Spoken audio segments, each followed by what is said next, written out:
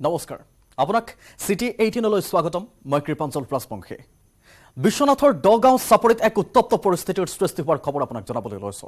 দগাঁও কৃষি পাম সমবায় সমিতিৰ বাৰ্ষিক সাধাৰণ সভাত মাৰপিটৰ ঘটনা সংঘটিত হৈছে গাঁওখনৰ দুটা পক্ষৰ মাজত প্ৰচণ্ড মাৰপিট সমবায় সমিতিৰ সভাপতি প্ৰদ্যুৎ হাজৰিকাৰ বিৰুদ্ধে অনাস্থা প্ৰস্তাৱ আনিছিল সমবায়ৰ একাংশ সদস্যই সমবায় সমিতিখনৰ 42 গৰাকী সদস্যৰ ভিতৰত 28 গৰাকীয়ে অনাস্থা আনিছিল সভাপতিৰ বিৰুদ্ধে অধিকাংশ লোকে অনাস্থা অনাৰ পিছতো সভাপতিয়ে পদত্যাগ নকৰাত সভাত সৃষ্টি হয় উত্তপ্ত পৰিস্থিতিৰ এক্সক্লুসিভ আপোনাক দৃশ্যাৱলী দেখুৱাইছো সভা চলি থকাৰ মাজতে দুই পক্ষৰ মাজত হোৱা মাৰপিটত আহত হৈছে কেইবাজন লোক আহত দুজন লোকক ভৰ্তি কৰোৱা হৈছে হাস্পতালত আনফালে ঘটনাস্থলীত উপস্থিত হৈ পৰিস্থিতি নিয়ন্ত্ৰণৰ চেষ্টা চলাই আৰক্ষী আৰু অৰ্ধ সামৰিক বাহিনীয়ে দৃশ্য চাওক এই মুহূৰ্তত আঙুলি টুৱাই তেওঁলোকৰ মাজত কাজিয়াৰ সূত্ৰপাত ঘটিছে দুটা ফয়দৰ মাজত কাজিয়াৰ সূত্ৰপাত ঘটিছে দগাঁও কৃষি পাম সমবায় সমিতিৰ বাৰ্ষিক সাধাৰণ সভা হৈছিল য'ত মাৰপিটৰ ঘটনা আৰক্ষী অৰ্ধ সামৰিক বাহিনীৰ তৎপৰতাত তেওঁলোকৰ মধ্যস্থতাতহে কোনোমতে হামকাতে এই কাজিয়াখনৰ গাঁওখনৰ দুটা পক্ষৰ মাজত প্ৰচণ্ড মাৰপিট সমবায় সমিতিৰ সভাপতি প্ৰদ্যুৎ হাজৰিকাৰ বিৰুদ্ধে তেওঁলোকে অনাস্থা প্ৰস্তাৱ আনিছিল আৰু সমবায় সমিতিখনৰ 42 জন সদস্যৰ ভিতৰত 28 জনে অনাস্থা আনিছিল সভাপতিগৰাকীৰ বিৰুদ্ধে অধিকাংশই অনাস্থা আনিছিল কিন্তু একাংশই অনাস্থা আনা নাছিল আৰু এই দুইটা ফয়দৰ মাজত প্ৰচণ্ড মাৰপিট প্ৰচণ্ড সংঘাতৰ দৃশ্যবন্দী হৈছে কেমেৰাত এক্সক্লুসিভলি আপোনাক দেখুৱাবলৈ চেষ্টা কৰিছো সভাপতিয়ে অধিকাংশই অনাস্থা অনাৰ পিছতো সভাৰ নিয়ম মতে তেওঁ পদত্যাগ কৰিব লাগিছিল সভাপতিৰ পদত্যাগ কৰিব লাগিছিল কিন্তু নকৰিলে আৰু তাৰ পাছতে উত্তেজনাময় পৰিৱেশে বিৰাজ কৰিলে সভা চলি থকাৰ মাজত দুই পক্ষৰ মাজত এনেকৈ মাৰপিট হৈছিল য'ত কেইবাগৰাকী আহত হৈছে আনকি বহুকেইগৰাকীক হাস্পতালত ভৰ্তি কৰাব লগা হৈছে আৰু আৰক্ষীক মোতায়েন কৰি পৰিস্থিতি নিয়ন্ত্ৰণলৈ অনা হৈছে পৰৱৰ্তী সময়ত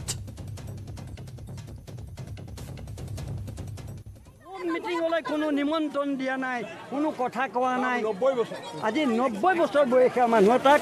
আজি মোক একেবাৰে আমাৰ যদি মানুহে নধৰা হলে গুদাম গোটেইটো মাৰি দিলে হয় আমাৰ ইয়াৰে থকা মানুহে হৈ হাল্লা হোৱাদিকে আগবাঢ়ি যাওঁতে এনেকৈ চাটাৰখন ধৰোঁতে ৰখিছে সেইফালৰ পৰা টানি আছে দাদা আমাৰ এইফালৰ পৰা ধৰি আছে তেতিয়া মই কাকা গুলিয়াবলৈ যাওঁতে মোৰ ইয়াত ঘোচা মাৰিছে চাটাৰ মাৰি লৈ পেলাই গোটেইকেইজন মিলি মাৰিছে দুটালৈ মাৰি এওঁলোকৰ গোটেইবিলাক প্ৰদ্যুৎ হাজৰিকা হেম বৰা মুন এইবিলাক চব বাকী চব পালি পহৰীয়া গোটাই লৈছে এই চাওক চাওক ইমানকৈ মাৰিছে পালি পহৰীয়া মোৰ মূৰত ধৰি দিছে প্ৰদ্যুৎ হাজৰিকা তেখেত এজন শিক্ষক তেওঁ পাভৈত শিক্ষক কৰে চৰকাৰী শিক্ষক তেওঁ আজি সমবায় মাটিত লাগি আছে শিক্ষক এজন কেনেকৈ এইবিলাকত থাকে এজন শিক্ষকে ওৱান শ্বপৰ পৰা ফুল বটল কিনি আনি ভেৰণে বিন্দক খুৱাই আজি অবৈধভাৱে এটা গুদামত মিটিং পাতি পৰিকল্পিতভাৱে এটা কল হাউচত এইটো গুদামত গোটেইখিনি সদস্যক মাৰপিট কৰিবৰ কাৰণে তেওঁ এয়া পাতিছে জোনাইৰ চিগাত ভয়ংকৰ দুৰ্ঘটনা যাত্ৰীবাহীৰ ৰেলে মহতিয়াই নিলে চাৰিচকীয়া এখন টাটা নেনক প্ৰায় 1 কিলোমিটাৰ পৰ্যন্ত মহতিয়াই নিলে ৰেলখনে দৃশ্য দেখুৱাম সন্তপুৰৰ পৰা জোনাই অভিমুখী আছিল চাৰিচকীয়া বাহনখন আনফালে ৰেলপথ অতিক্ৰমৰ চেষ্টা চলোৱাৰ সময়তে ডেকাৰ গাঁৱৰ পৰা মুৰকং চেলেক অভিমুখী ৰেলখনে মহতিয়াই নিলে এই চাৰিচকীয়া বাহনখনক ৰেলৰ খুন্দাত ভাঙি চুৰমাৰ হৈছে নেনো বাহনখন অৱশ্যে এই ভয়ংকৰ দুৰ্ঘটনাত কথমপি প্ৰাণ ৰক্ষা পৰিছে নেনখনত থকা দুই আৰোহীৰ দুৰ্ঘটনা সংঘটিত হোৱা বাহনখনৰ নম্বৰ AS12H6912 আনফালে এই ভয়ংকৰ দুৰ্ঘটনাৰ পিছতে হোৱা দোৱা লাগিছে অঞ্চলটোত ঘটনাস্থলীত ৰেলৱে আৰু জোনাই আৰক্ষী উপস্থিত হৈ নেনো বাহনৰ দুই আৰোহীক উদ্ধাৰ কৰাৰ লগতে আৰম্ভ কৰিছে তদন্ত দেখুৱাইছো এই মুহূৰ্তত আপোনাক চিগাত এই ভয়ংকৰ দুৰ্ঘটনাৰ ঘটনা সংঘটিত হৈছে শোণিতপুৰৰ ৰেজিষ্ট্ৰেশ্যন থকা এখন টাটা নেনো যাত্ৰীবাহীৰ ৰেলে মহতিয়াই নিলে চাৰিচকীয়া বাহনখনক এই ক্ষেত্ৰত এতিয়া নেনোখনৰ ভুল আছিল নে সেই ক্ষেত্ৰত সাংকেতিক কোনো চিহ্ন দিয়া নাছিল ৰেলৱে কৰ্তৃপক্ষৰ ভুল আছিল সেই কথা পোহৰলৈ অহা নাই তদন্তৰ প্ৰয়োজন হ'ব তাত থকা চিচিটিভি কেমেৰাত ইতিমধ্যে আটাইখিনি দৃশ্য বন্দী হৈছে আৰু সেইসমূহ তদন্ত কৰিলে পৰৱৰ্তী সময়ত জানিব পৰা যাব যদিহে বেৰিকেড দিয়া হৈছিল তেতিয়াহ'লে নেনোখন কেনেকৈ পাৰ হ'ল আৰু যদিহে সাংকেতিক কোনো চিহ্ন দিয়া নাছিল তেতিয়াহ'লে কৰ্তৃপক্ষৰ নিশ্চয়কৈ ভুল হ'ব কিন্তু এটা ভয়ংকৰ দুৰ্ঘটনাৰ ঘটনা সংঘটিত হৈছে এখন নেনক প্ৰায় 1 কিলোমিটাৰ পৰ্যন্ত এইখন ৰেলে মহতিয়াই লৈ গৈছে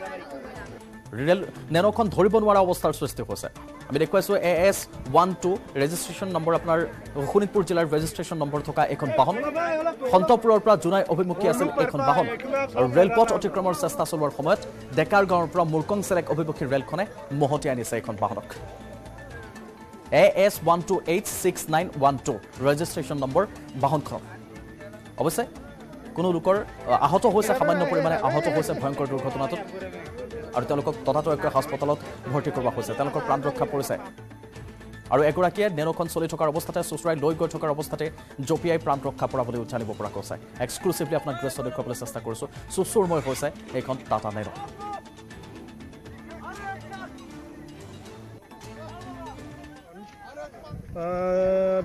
ৰেলৱেৰ ভিতৰৰ পৰা মেৰু ছাইডে গৈ আছিলে গৈ থকা অৱস্থাত অকস্মাতে ট্ৰেইনখন আহি গ'ল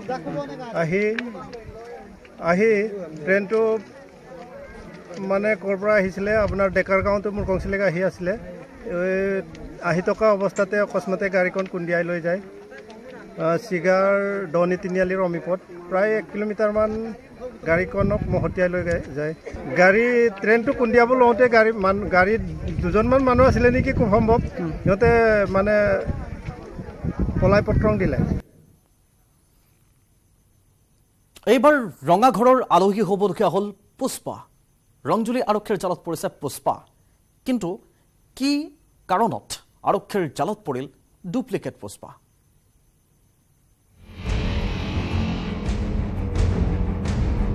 झुकेगा नहीं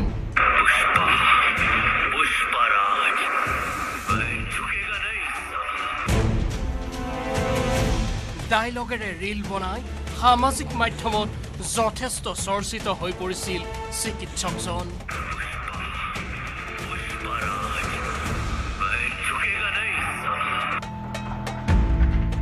তাৰ পাছৰে পৰা পুষ্পা নামেৰে জনাজাত হৈ পৰিল চিকিৎসকজন এতিয়া জানো আহক কিয় ৰঙাঘৰলৈ যাবলগীয়া হ'ল চিকিৎসক পুষ্পা খুৰাৰ ৰাগিত মাতাল হৈ যুৱকৰ দলৰ সৈতে মিলি শক্তি বিভাগৰ কৰ্মচাৰীক আক্ৰমণৰ অভিযোগ চিকিৎসক জয়দীপ দাসৰ বিৰুদ্ধে বৰ্তমানেও পলাতক অৱস্থাত আছে ঘটনাৰ আন 3জন অভিযুক্ত গোৱালপাৰা জিলাৰ ৰংজুলি থানাৰ অন্তৰ্গত শিমলুটোলা চাৰিআলিত সংঘটিত হৈছিল এই ঘটনা শক্তি বিভাগৰ 2 কৰ্মচাৰীক মাৰপিট কৰি নগদ ধন আৰু 2টা মোবাইল ফোন কাঢ়িনী আৰু অভিযোগ দলটোৰ বিৰুদ্ধে শিমলুটোলা চৰৰ ফিডাৰৰ লাইনটো বেয়া হোৱাৰ কাৰণে আমি ৰাতি 10টা বজাত ঠিক কৰিব গৈছিলোঁ মিতুল মেধি আৰু আপনাৰ অমিতাভ মেধি এই 2টা ল'ৰা আহি আমাক বহুত পোছাছ কৰে যে ক'ৰ পৰা আহিছা বহুত ধৰণৰ আমাক ভোগাভোগী কৰে তাৰপিছত ডক্টৰ জয়দেৱ দাস ডক্টৰ সি গৈ পায় যাৰ ফলত সিও আৰু মানুহ মাতি আনি ফোন মাৰি আমাক ভোগাভোগী কৰে আৰু ৰবিকুল খান এই পিছত আহি পিছৰ পৰা ধাক্কা মাৰি মোৰ মোবাইল আৰু 51,000 টকা আছিল সেইটো লৈ গুচি যায় ঘটনাত আহত হয় শক্তি বিভাগৰ কৰ্মচাৰী লুৎফৰ ৰহমান জাহিৰুল ইছলাম জাহানুৰ আলম আৰু ৰবিউল হুছেইন দুধনৈৰ পৰা অৰূপনাথ নিউজ 18 অসম নৰ্থ ইষ্ট চাকৰি দিয়াৰ নামত ধন লৈ গ্ৰেপ্তাৰ হৈছে বিজেপি যুৱ মৰ্চাৰ নেতা হোজাইত ধলপুখুৰী যুৱ মৰ্চাৰ মণ্ডল সভাপতি সৌৰভ চৌধুৰীক গ্ৰেপ্তাৰ সৌৰভ চৌধুৰীৰ বিৰুদ্ধে ৰুজু হৈছিল ঠগ প্ৰবঞ্চনাৰ গোচৰ জাহানাৰা বেগম নামৰ এগৰাকী মহিলাক লংকা শিক্ষা খণ্ডত চাকৰি দিয়াৰ প্ৰলোভনেৰে হৰকাইছিল 1 লাখ টকা মন্ত্ৰীৰ ঘনিষ্ঠ তথা নিজকে বিজেপিৰ ডাঙৰ নেতা বুলি পৰিচয় দি মহিলাগৰাকীৰ পৰা হৰকাইছিল ধন লংকা শিক্ষা খণ্ডৰ ভুৱা নিযুক্তি পত্ৰও মহিলাগৰাকীক প্ৰদান কৰিছিল বিজেপি নেতাগৰাকীয়ে কিন্তু লংকা শিক্ষা খণ্ডত উপস্থিত হৈ চাকৰিত যোগদান কৰিব যাওঁতে সকলো কথা বুজিব পাৰিলে জাহানাৰা বেগমে পৰৱৰ্তী সময়ত বিজেপি নেতা সৌৰভ চৌধুৰীৰ বিৰুদ্ধে লংকা আৰক্ষী থানাত এজাহাৰ দাখিল কৰিলে ভুক্তভোগী মহিলাগৰাকীয়ে ভুক্তভোগী মহিলাৰ এজাহাৰৰ ভিত্তিত লংকা আৰক্ষীয়ে গ্ৰেপ্তাৰ কৰিলে বিজেপি নেতা সৌৰভ চৌধুৰীক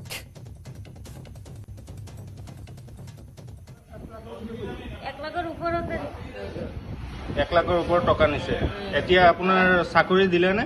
চাকৰিটো দিয়া নাই আৰু মই ইমান দুখীয়া মানুহ মোৰ ইমান কষ্ট কৰি অলপ টকা জমাইছিলে এই টকাখিনি লৈ গ'ল আৰু চাকৰি দিয়া নাই প্ৰবঞ্চনা কৰি লৈ গ'ল প্ৰবঞ্চনাৰ মিছা পিছত মই এই কাগজটো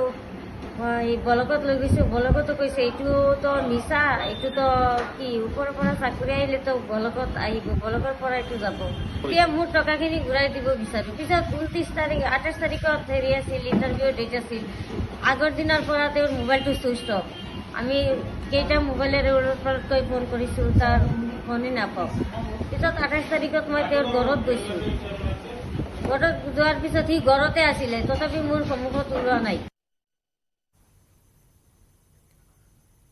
পঞ্জাবত খালিস্তানীৰ বিৰুদ্ধে এনআইএৰ অভিযান খালিস্তানীৰ সম্পত্তিত অভিযান চলাইছে এনআইএ জলন্ধৰ চণ্ডীগড় অমৃতসৰত এনআইএৰ অভিযান জলন্ধৰত হৰদীপ সিং নিজ্জৰৰ সম্পত্তিত অভিযান চণ্ডীগড়ত গুৰপতৱন্ত সিং পান্নুৰ ঘৰতো অভিযান এনআইএ সিল কৰিছে গুৰপতৱন্ত সিং পান্নুৰ ঘৰ অমৃতসৰৰ খানকোট গাঁৱৰ মাটিও সিল কৰিছে এনআইএ খবৰ শেহতীয়া আপোনাক জনাবলৈ চেষ্টা কৰিছোঁ পঞ্জাবত খালিস্তানীৰ বিৰুদ্ধে এনআইএ অভিযান চলাইছে খালিস্তানীৰ সম্পত্তিত অভিযান চলাইছে এনআইএ জলন্ধৰ চণ্ডীগড় অমৃতসৰত এনআইএ অভিযান চলাইছে জলন্ধৰত য'ত প্ৰকৃত ঘৰ হৰদীপ সিং নিজ্জৰৰ তেখেতৰ সম্পত্তিত অভিযান চলোৱা হৈছে চণ্ডীগড়ত গুৰপতৱন্ত সিং পান্নুৰ ঘৰতো অভিযান চলোৱা হ'ল আৰু এনআইএ সিল কৰিছে ইতিমধ্যে গুৰপতৱন্ত সিং পান্নুৰ ঘৰটো অমৃতসৰৰ খানকোট গাঁৱৰ মাটিও সিল কৰিছে নেশ্যনেল ইনভেষ্টিগেশ্যন এজেন্সিয়ে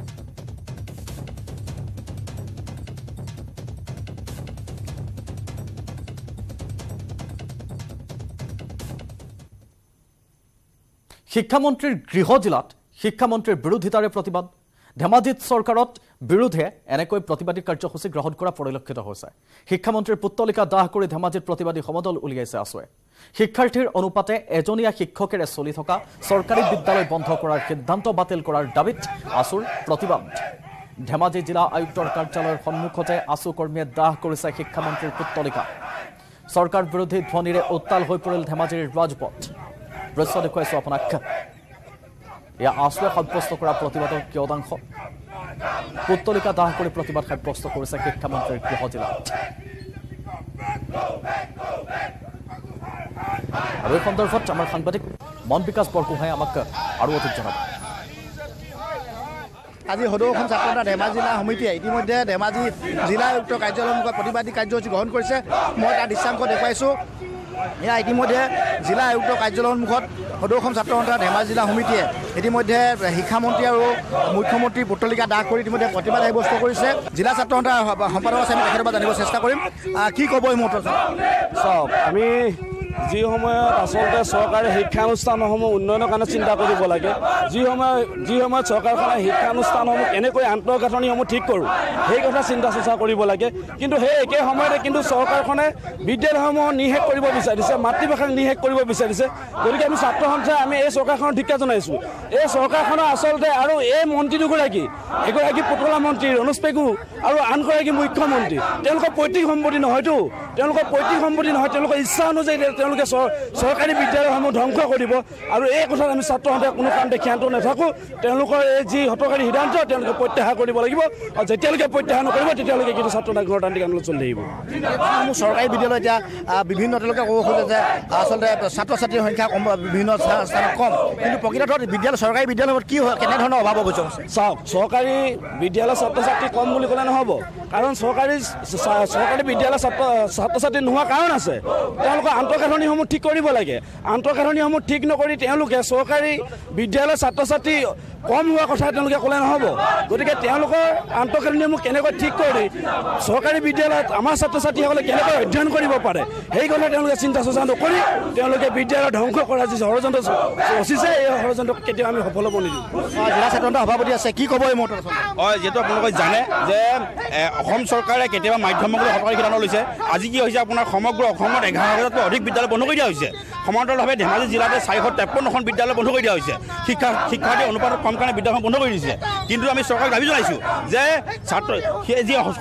চৰকাৰে যি হঠকাৰী সিদ্ধান্ত এই হঠকাৰী সিদ্ধান্ত বাতিল হ'ব লাগিব যদি বিদ্যালয়সমূহ বন্ধ কৰি তেওঁলোকে বীৰত্ব প্ৰদৰ্শন কৰিব নালাগে যদি অসম চৰকাৰ সাহস আছে যদি মুখ্যমন্ত্ৰীৰ সাহস আছে যদি দম আছে তেওঁলোকে বিদ্যালয়সমূহ আন্তঃগাঁথনিসমূহ উন্নয়ন কৰক আন্তঃগাঁথনি উন্নয়ন নোহোৱাৰ কাৰণে অভিভাৱকসকলক আজি এই চৰকাৰী বিদ্যালয়ৰ প্ৰতি অনীহা হৈছে অনীহা জাগিছে কাৰণে ছাত্ৰ ছাত্ৰীসকলক তেওঁ অভিভাৱকসকলে তেওঁলোকৰ নিজৰ সঠিকখনৰ বিদ্যালয়সমূহত যাব নিদিয়ে বা নামভৰ্তি কৰিব নিদিয়ে কিন্তু ইয়াৰ মূল কাৰণটো যে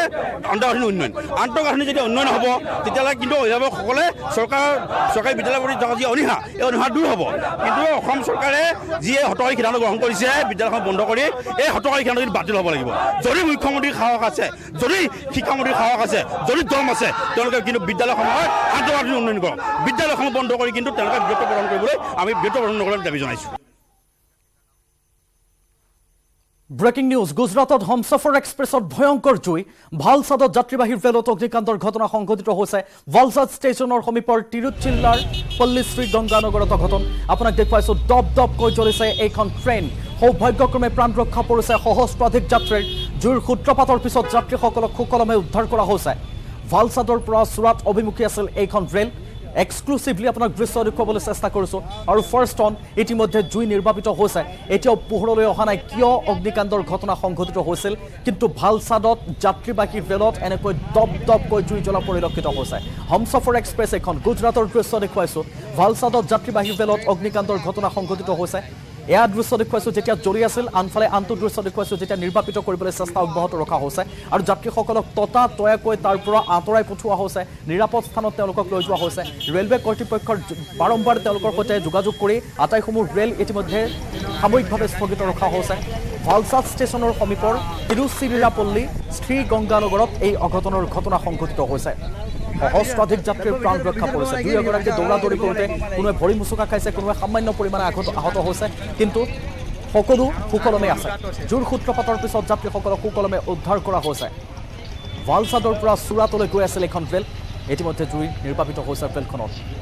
কিন্তু পোহৰলৈ অহা নাই যে অগ্নিকাণ্ডৰ ঘটনাটো কিয় সংঘটিত হ'ল কি কাৰণত হৈছে যান্ত্ৰিক বিজুতি নে অন্যান্য কিবা কাৰণ হ'ব পাৰে সেই কথা এতিয়ালৈকে পোহৰলৈ অহা নাই কিন্তু ৰেলখনৰ এয়া 3 নম্বৰ 4 নম্বৰ ডবাত ইতিমধ্যে জুইৰ সূত্ৰপাত ঘটিছে গুজৰাটত এইখন এখন বাৰ্নিং ট্ৰেইন হমছফৰ এক্সপ্ৰেছত জুই লাগিছে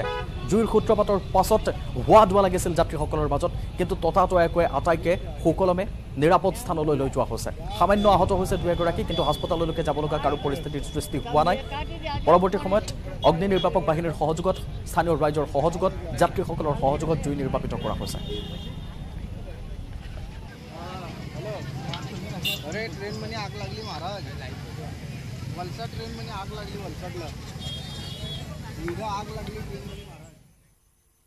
ব্ৰেকিং নিউজ কাছাৰত তিনি দুৰ্ধৰ্ষ ডকাইতক গ্ৰেপ্তাৰ কৰা হৈছে সোণাই আৰক্ষীৰ জালত পৰিছে মণিপুৰৰ ডকাইত কেইটা অস্ত্ৰ সহ তিনি ডকাইতক গ্ৰেপ্তাৰ কৰিছে আৰক্ষীয়ে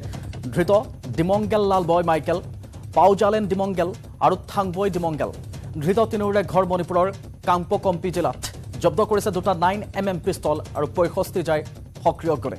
আৰক্ষীয়ে জব্দ কৰিছে এখন 4-চকীয়া বাহন জব্দকৃত বাহনখন মিজোৰামৰ পঞ্জীকৃত জব্দ কৰা বাহনখনত আছিল মণিপুৰ আৰক্ষীৰ ষ্টিকাৰ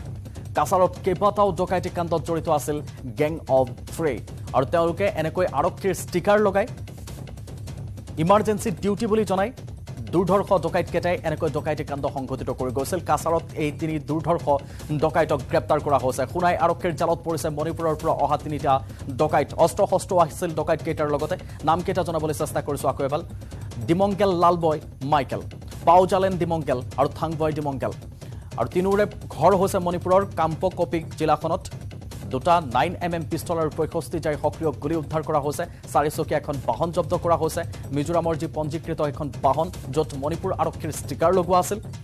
ইতিমধ্যে আৰু বহু কেইটা ডকাইতি কাণ্ডত জড়িত থকাৰ খবৰ আহিছে এই গেং অফ 3 দৃশ্য দেখুৱাইছো এই মুহূৰ্তত নিউজ 18ৰ হাতত এক্সক্লুসিভ দৃশ্য চাবলৈ আমি দেখুৱাবলৈ চেষ্টা কৰিছো কাছাৰত তিনি দুৰ্ধৰ্ষ ডকাইতক গ্ৰেপ্তাৰ কৰাৰ দৃশ্য দেখুৱাইছো ইতিমধ্যে তেওঁলোকে আৰক্ষীৰ বাহনত আৰক্ষীৰ ষ্টিকাৰ লগাই ইমাৰ্জেন্সি কামত থকা বুলি বা পুলিচ ডিউটিত থকা বুলি কৈ ডকাইতি কাণ্ড সংঘটিত কৰিছিল আৰক্ষীৰ বেহু ফালি যাবলৈ চেষ্টা কৰিছিল সোণাই আৰক্ষীৰ জালত পৰিছে এইকেইটা ডকাইত অস্ত্ৰ আছিল তেওঁলোকৰ সৈতে 9mm পিস্তল দুটা আৰু 65 যায় সক্ৰিয় গুলি উদ্ধাৰ কৰা হৈছে ৰেজিষ্ট্ৰেচন আছিল পঞ্জীকৃত আছিল মিজোৰামৰ কিন্তু তেওঁলোক আছিল মণিপুৰৰ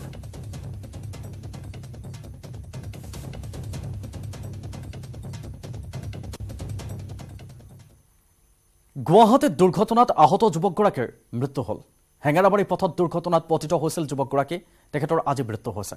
জলবৰ্ডে খন্দা গাঁতত পৰি দুৰ্ঘটনা হোৱাৰ অভিযোগ উঠিছে মৃত্যু হোৱা যুৱকজন লিচুবাগানৰ মন্টু ডেকা বৃহস্পতিবাৰে নিশা সংঘটিত হৈছিল এইটো দুৰ্ঘটনা মূৰত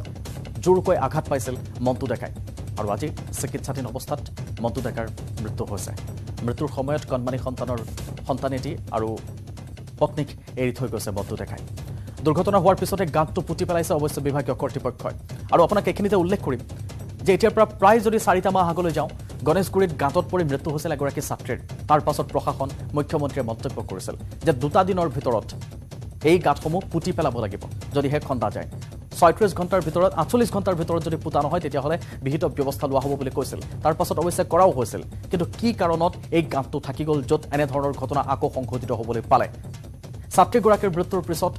এতিয়া প্ৰশাসন হস্তম হোৱাৰ পাছত আকৌ এতিয়া গা এৰা দিয়া পৰিলক্ষিত হৈছে যাৰ ফলত আৰু এগৰাকীয়ে প্ৰাণ হেৰুৱাইছে পুনৰ জিলা প্ৰশাসনৰ আওকনীয়া মনোভাৱৰ বাবে ৰাজপথত গাঁত খান্দিছে জলবৰ্ডৰ লগতে বিভিন্ন সংস্থাই আকৌ আৰু বৃহস্পতিবাৰৰ এই ঘটনাৰ পাছত আজি দেওবাৰে মৃত্যু কাকৱালি ল'লে এগৰাকী যুৱকে গাঁতাটোৰ কাৰণে বাইকখন লৈ বাগৰি বাগৰি আহি কিনে আকৌ পৰিল কৰাৰ পিছৰ পৰা আমি যে প্ৰথম ধৰিছোঁ দাঙি উঠাব নোৱাৰোঁ পিছত আৰু মানুহ আহি দৌৰাদৌৰিকৈ উঠাই কিনে এটা আনি মূৰত পানী চানী দিছোঁ দিয়াৰ পিছত তেতিয়াও ভাল আছিল তাৰপিছত লাহে লাহে মূৰটো ফুলি আছিল তাৰপিছত ঘৰত মানুহ ফোন কৰিলোঁ আহি কিনে লৈ যাওক তাক মেডিকেলত লৈ যায় কিমান সময় ঘটনা এইটো এইটো আপোনাৰ 6 মানত হ'ব বাইদেউ গাঁতটো কেতিয়া খান্দিছিল গাঁতটো খান্দিছিল তাৰ 2 দিন আগত এতিয়া গাঁতটো কেতিয়া পুতিলে এতিয়াতো পুতা দেখা গৈছে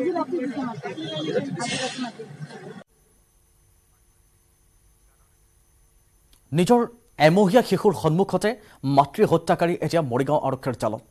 গ্ৰেপ্তাৰ হৈছে মৃত নিকিতা দেৱীৰ স্বামী পিংকুনাথে নিজৰ এমহীয়া সদ্যজাত শিশুটিৰ সন্মুখতে পত্নী নিকিতাক হত্যা কৰি তেওঁৰ ৰূপ দিবলৈ চেষ্টা কৰিছিল ধৰ্ষণ কৰি হত্যা কৰা বুলি বিশ্বকৰ্মা পূজাৰ নিশা মৰিগাঁৱৰ পছতিয়াৰ উষা চাৰিআলিত সংঘটিত হৈছিল এইটো নাৰকীয় কাণ্ড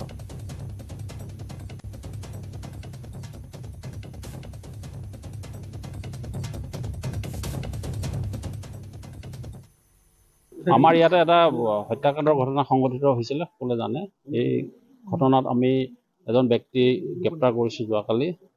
এই মহিলাগৰাকীৰ গিৰিয়েক পিংকুনাথ তেখেতৰ কিছুমান অভিযোগ পোৱা গৈছিলে আগতেও পোৱা গৈছিলে বিভিন্ন ঘৰুৱা হিংসা কাৰ্যত লিপ্ত হৈছিলে গোটেইখিনি তথ্য গোটোৱাৰ পাছত আমি তেখেতৰ অভিযুক্তৰ পৰা আমি গ্ৰেপ্তাৰ কৰিছোঁ আমি বাকী কিছুমান আমাৰ তদন্ত কৰিবলৈ বাকী আছে আমাৰ এফএছএলৰ ৰিপৰ্ট পাবলৈ বাকী আছে এইবিলাক পোৱাৰ পিছত আমি গোচৰটো চাৰ্জশ্বিট দিব পাৰিম মুখ্যমন্ত্ৰীৰ বিৰুদ্ধে প্ৰদেশ মহিলা কংগ্ৰেছৰ এজাহাৰ দিছপুৰ থানাত মহিলা কংগ্ৰেছে দাখিল কৰিছে এজাহাৰ সভানেত্ৰী মীৰা বৰঠাকুৰে দাখিল কৰিছে এজাহাৰখন মুখ্যমন্ত্ৰীৰ উচতনিমূলক মন্তব্যৰ বিৰোধিতা কৰি এজাহাৰখন দাখিল কৰা হৈছে মধ্যপ্ৰদেশত 10 জনপথ জ্বলাই দিবলৈ মন্তব্য কৰিছিল মুখ্যমন্ত্ৰীগৰাকীয়ে আৰু তাৰ বিৰোধিতা কৰি ইতিমধ্যে প্ৰদেশ মহিলা কংগ্ৰেছে এজাহাৰ দাখিল কৰিছে দিছপুৰ থানাত সভানেত্ৰী মীৰা বৰঠাকুৰে এই বিষয়টোক লৈ ইতিমধ্যে এজাহাৰখন দাখিল কৰা পৰিলক্ষিত হৈছে মুখ্যমন্ত্ৰীয়ে উচতনিমূলক মন্তব্য কৰিছে বুলি তেওঁলোকে এজাহাৰখন দাখিল কৰিছে আমি শুনাবলৈ চেষ্টা কৰিম কি ক'লে মীৰা বৰঠাকুৰে আমি গোচৰটো আমি এতিয়া এইটো দি আহিছোঁ ওচি সাহেবক কৈছোঁ যে এখন এফআইআৰখন ৰেজিষ্টাৰ কৰক কেছ নাম্বাৰটো আমাক দিয়ক এইটো ৰেজিষ্টাৰ তেওঁলোকে কৈছে যে ফাইলটো পুট আপ হৈ গধূলালৈ আমাক কেছ নাম্বাৰটো দিব আৰু এইবিলাক আমাৰ হাততো ফাইল থাকিব পলিটিকেল পাৰ্টিৰ হাতত ফাইল থাকে গতিকে বহুত পুৰণা ফাইল কেতিয়াবা খোল খাই দেখা যাব সময়ত কি হ'ব জনতা ভৱনত MOU স্বাক্ষৰ অনুষ্ঠান মুখ্যমন্ত্ৰীৰ উপস্থিতিত উদ্যোগ আৰু বাণিজ্য বিভাগৰে বিভিন্ন প্ৰতিষ্ঠান MOU স্বাক্ষৰ কৰা হৈছে 6টা প্ৰতিষ্ঠানৰে বুজাবুজিৰ চুক্তিত স্বাক্ষৰ কৰা হ'ল MOU অনুসৰি ৰাজ্যৰ বিভিন্ন স্থানত স্থাপন হ'ব নতুন উদ্যোগে প্ৰশস্ত কৰিব নিবনুৱা সংস্থাপনৰ বাট 2019 ঔদ্যোগিক নীতি অনুসৰি সংশ্লিষ্ট প্ৰতিষ্ঠানে লাভ কৰিব ৰাজ সাহায্য অনুষ্ঠানত উপস্থিত উদ্যোগ আৰু বাণিজ্য মন্ত্ৰী বিমল বৰা উপস্থিত থাকিল পৰ্যটন মন্ত্ৰী জয়ন্ত মল্লবৰুৱা ইয়াৰে 2000 কোটি টকা ব্যয় কৰিব মেছাৰ্ছ কেশৰ পেট্ৰো প্ৰডাক্ট লিমিটেডে LS প্ৰডাক্ট লিমিটেডে ব্যয় কৰিব 129 কোটি টকা SBL বিস্কুটছে বিনিয়োগ কৰিব 139 কোটি 14 লাখ টকা উমৰাংছু সিমেন্টে বিনিয়োগ কৰিব 285 কোটি টকা SB লিমিটেডে বিনিয়োগ কৰিব 151 কোটি টকা JFB লিমিটেডৰ 410 কোটি টকাৰ বিনিয়োগৰ কথা আৰু এই 6 প্ৰতিষ্ঠানে MOU স্বাক্ষৰ কৰিব উদ্যোগ আৰু বাণিজ্য বিভাগৰ সৈতে আনফালে সাৰাফ গ্ৰুপ অফ হোটেলছে MOU স্বাক্ষৰ কৰিব ATDCৰ সৈতে সাৰাফ গ্ৰুপে কাজিৰঙাত স্থাপন কৰিব এখন অত্যাধুনিক hotel Today we'll sign MOU with Sri MS Messrs Kesar Petro Products for an investment of rupees 2,000 crore, which will generate 200 direct or permanent and 1,800 indirect employment. We'll sign another MOU with Longspan Structure Private Limited for an investment of 129 crore rupees. We'll also sign another memorandum of understanding with SBL Biscuit Private Limited for an investment of rupees 139 crore. We'll sign another MOU with Messrs. Umrangsu Cement Limited for an investment of 285 crore. We'll sign another MOU with Messrs. Sunit Breweries Private Limited for an investment of rupees 151 crore. We'll also sign one MOU with Messrs. Jericho Foods and Beverages Limited for an investment of rupees 410 crores, which will generate 300 direct or permanent and 500 indirect employment. Apart from this MOU, which is being initiated by the Industry Department, at the initiative of Assam Tourism Development Department, we'll sign another MOU today to set up a hotel in the for a 5-star category hotel near Kaziranga National Park. গোলাঘাটৰ ঐতিহ্যমণ্ডিত শ্ৰী শ্ৰী আঠখেলীয়া নামঘৰৰ কৰ্ণধাৰ সমিতিৰ সম্পাদকক মাৰপিটক কৰাক লৈ গাঁওবাসীয়ে সংবাদমেল সম্বোধন কৰিলে কাৰণ আজি 3টা দিন পাৰ হৈ যোৱাৰ পিছত বৰহুলা আৰক্ষীয়ে আটক কৰিবলৈ সক্ষম হোৱা নাই অভিযুক্তক সংবাদমেলৰ জৰিয়তে গাঁওবাসীৰ হুংকাৰ আজিৰ ভিতৰত যদি অভিযুক্তক আটক নকৰে দেওবাৰে ঘেৰাও কৰিব বৰহুলা আৰক্ষী থানা মুখ্যমন্ত্ৰীৰ লগতে আৰক্ষী সঞ্চালক প্ৰধান জিপি সিঙকো হস্তক্ষেপ কৰাৰ দাবী জনাইছে ৰাইজে নামৰ লৰাই নিহহাই জেগাত আগ ভেটি ধৰি এটা প্ৰশ্ন কৰিছে যে মোক কেছটো কিয় ৰেজিষ্টাৰ নকৰিলা অন্য কাৰণ নাজানো আৰু কেছটো ৰেজিষ্টাৰ কৰা হ'লে তোৰ লগত খেলি ভাল পালোহেঁতেন বুলি কৈছিলে আৰু সেই মুহূৰ্তেই তেওঁ পোনপটীয়াভাৱে মোক প্ৰহাৰ কৰিছে আৰু যেতিয়া মই পৰি গৈছোঁ তাৰ ওপৰতো তেওঁ মোক প্ৰহাৰ কৰি আছে কিন্তু মোৰ ঈশ্বৰৰ কৃপাত ভাগ্য ভাল আছিল তৎস্বৰূপ তেওঁলোকৰ এজন সম্বন্ধীয় মানুহে মোৰ ওচৰত যেতিয়া থিয় দিছিলেহি তেওঁ কৈছিলে যে কিয় মাৰিছা বুলি কোৱাৰ লগে লগে তেওঁ মোক ওচৰৰ পৰা আঁতৰি গৈছে দুখৰ বিষয় এইটোহে লাগিছোঁ যেতিয়া আমাৰ অভিযোগ দাখিল কৰিছিল কিন্তু সেই বৰহুলা থানাই যি আমাৰ ৰক্ষক তেওঁলোকে আজিলৈকে কিন্তু এই দোষীজনক কৰায়ত্ব কৰা নাই কৰায়ত্ব কৰিব পৰা নাই কৰায়ত্ব কৰাও নাই কিন্তু আমি আজি সংবাদ মাধ্যমত এইটোকে প্ৰকাশ কৰিছোঁ যে আমাৰ দৰে মানুহবিলাক নিঃশেষ হৈ যাব নেকি যদি আমাক ৰক্ষকে আমাক সহায় নকৰে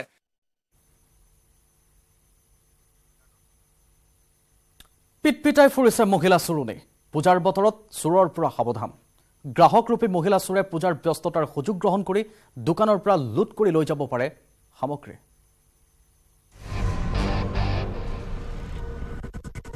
পূজাৰ বতৰত মৰাণত মহিলা চোৰৰ উপদ্ৰৱ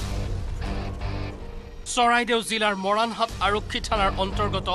মৰাণ নগৰত ঘটিল এই চুৰিকাণ্ড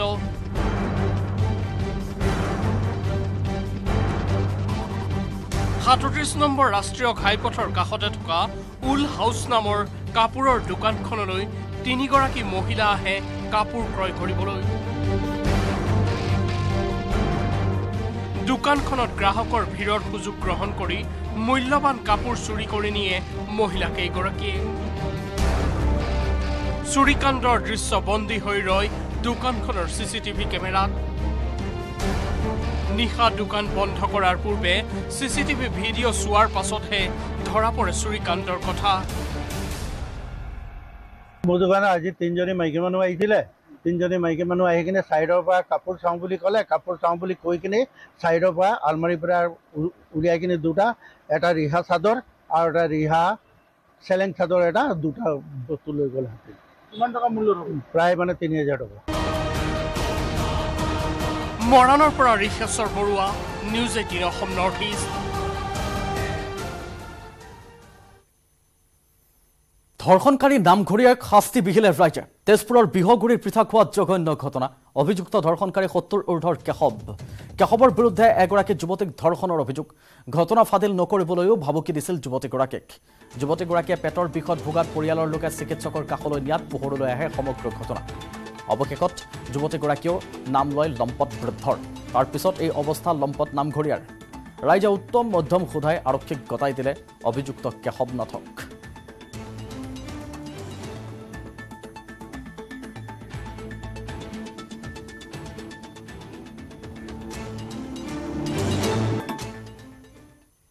বিজ্ঞানসন্মত কচাইখানা থাকিও অবিজ্ঞানসন্মতভাৱে কটা ছাগলীৰ মাংস খাইছে যোৰহাটবাসীয়ে এৰাবাৰীত পৰিণত হৈছে যোৰহাটৰ স্লটাৰ হাউচ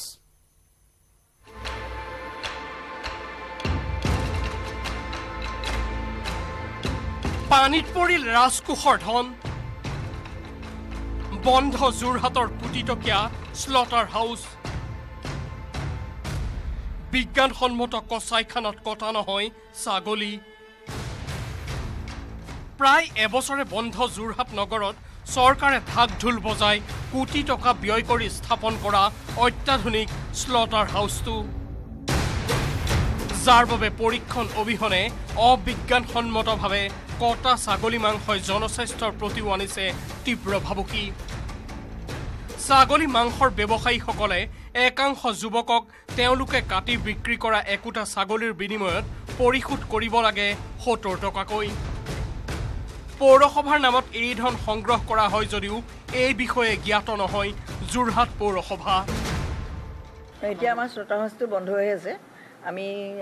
গম পোৱা মানে এজন যিজনে পাইছিলে তেওঁ এতিয়া বৰ্তমান তাত স্লটাৰ হাউচটো চলোৱা নাই প্ৰাইভেটলি কিবা পইচা পাতি গোটাই নি আছে বুলি আমি শুনিছোঁ কিন্তু আমি গম পোৱা নাই বাৰু আমাৰ ইয়ালৈ কোনো এনেকুৱা অহা নাই এতিয়া নতুনকৈ এইটো আমাৰ টেণ্ডাৰ হৈছে অক্টোবৰ নৱেম্বৰ মাহৰ পৰা এইটো আকৌ ষ্টাৰ্ট দিব বুলি আমি গম পাইছোঁ যোৰহাটত বিজ্ঞানসন্মত পদ্ধতিৰে চিকিৎসকে পৰীক্ষা কৰি দিয়াৰ পিছত ছাগলীবোৰ কাটি বিক্ৰী কৰাৰ উদ্দেশ্যেৰে চৰকাৰে স্থাপন কৰিছিল অত্যাধুনিক স্লটাৰ হাউচটো এই ক্ষেত্ৰত যোৰহাট পৌৰসভাই কেনে ব্যৱস্থা গ্ৰহণ কৰে সেয়া লক্ষণীয় হ'ব যোৰহাটৰ পৰা Gautam Bora news 18 Assam north east কলিয়াবৰত গৰু চুৰি ঘটনাক লৈ উত্তপ্ত পৰিৱেশ কলিয়াবৰৰ হাট বাগানত ৰাইজৰ ৰোষত পৰিল গৰু চোৰ ৰহাৰ বিহু চোৱাবৰত ৰাইজে গৰু সহ কৰায়ত্ব কৰিলে দুজন লোকক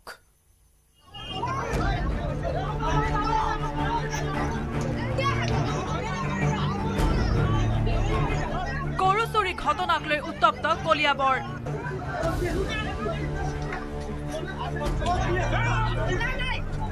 কলিয়াবৰৰ হাট বাগানত গৰু চুৰ কৰায়ত্ব কৰি ৰাইজে দিলে উত্তম মাধ্যম মোৰ ক্ৰছ জাৰ্চি এটা খুলিলে ৰাতি তাৰপিছত এসপ্তাহৰ আগত দুটা আপোনাৰ খাহী পোৱালি লৈ গ'ল গৰুটো খুলি পেলাই তাৰপিছত মোৰ কুকুৰৰ কাৰণে আৰু মোৰ কাৰণে মানে বাচিল গৰুটো নিব নোৱাৰিলে তেওঁলোকে তাৰপিছত আধা ঘণ্টাৰ পিছত শুনো মোৰ আগফালে যিটো এটা মাষ্টৰ আছে এই মাষ্টৰৰ দুটা গাই গৰু খুলি নিলে মিছা আৰক্ষীৰ অকমন্যতাৰ পৰিণতিত দীৰ্ঘদিন ধৰি অঞ্চলটোত সংঘটিত হৈ আহিছে গৰু চুৰি ঘটনা শুকুৰবাৰে হাট বাগান এলেকাত গোহালিৰ পৰা গৰু খোলোতেই ধৰা পৰিল দুটা চোৰ ধৃত চোৰ দুটা আব্দুল বাৰিক আৰু জাকিৰ হুছেইন মই ইমানটোৱে জানিব বিচাৰোঁ যে এই চোৰবিলাকৰ লগত কি প্ৰশাসন কি জড়িত আছে নেকি যে আমিতো নাজানো আমি কোনো আই চিৰ পিছত নাথাকোঁ বা কোনোবাই এটা গাৰ্ডৰ পিছত আমি নাথাকোঁ কিন্তু হাট বাগানৰ মানুহে কিছুমানে ক'লে যে পুলিচ ইহঁৰ লগত জড়িত আছে তেওঁলোকৰ লগত বোলে ভাল আছে বোলে ইফালে গৰু চুৰি কাণ্ডক লৈ ৰহাৰ বিহু চোৱাবৰতো বিৰাজ কৰে উত্তপ্ত পৰিস্থিতি